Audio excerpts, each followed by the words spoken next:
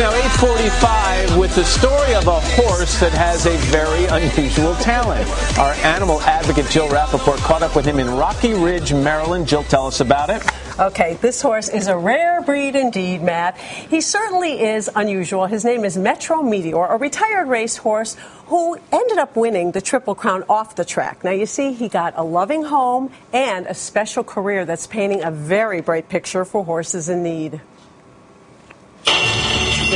And they're off. As a 2-year-old, Meteor was definitely on the fast track.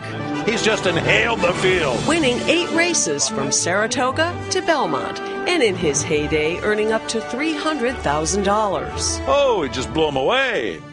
But in 2009, this 6-year-old thoroughbred saw his last finish line due to crippling knee injuries.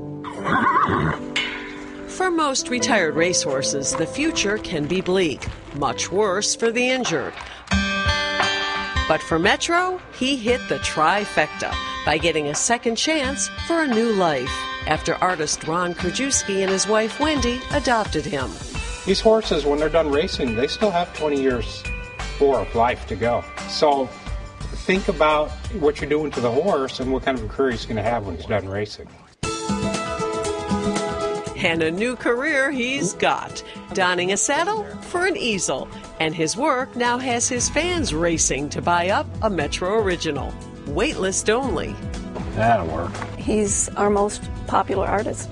I just shipped one of the smaller paintings to Japan, Canada, we probably shipped to at least 20 or 30 different states. His work is in high demand. I know. I wish I had his career. How did you know, because you're an artist, this horse could have this sort of talent? As you can see, he's always moving around. He would sit and would be out bobbing his head up and down the stall. If I could ever teach him to hold a paintbrush, maybe we could do something with it. I never would have thought he would have picked up painting. Good boy, you got a few strokes out of that. A little Jackson Pollock, right? There's a real kind of a contemporary flair to them. Do you find that there are some days where he's more inspired than others? Oh, yeah. There are days when I come out and then he just has a totally different breaststroke. Sometimes he's feeling violent where he's going to stroke and take it across the canvas. Sometimes he's feeling whimsical where he's just going to make little nice circles. And you think it's gone to his head a little bit? I think everything goes to his head. He suffers from a big ego. And that big ego is bringing in big bucks, selling up to $500 a pop for a Metro masterpiece. And in the 4 months since he started, this gelding has garnered $20,000. But Ron donates 50% of the profits to New Vocations Racehorse Adoption program.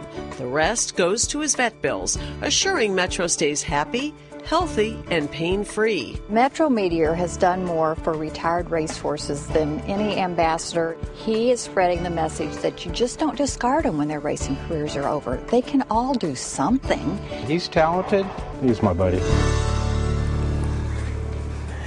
Now, Ron only lets Metro paint up to an hour a day, a few days a week, because you know, Matt, there's a very high burnout rate amongst horses who paint, so we got to take it slow here. But it really is a wonderful message. Give these horses another life because they have so many more years to live, right? You own a couple of Metros, do you? No, seriously, do you? Mine's at the end. We're going to take you through. Aren't they beautiful? You can see the moods: violent, creative, whimsical, and romantic. I don't know what to say, Jill. Thank you very much.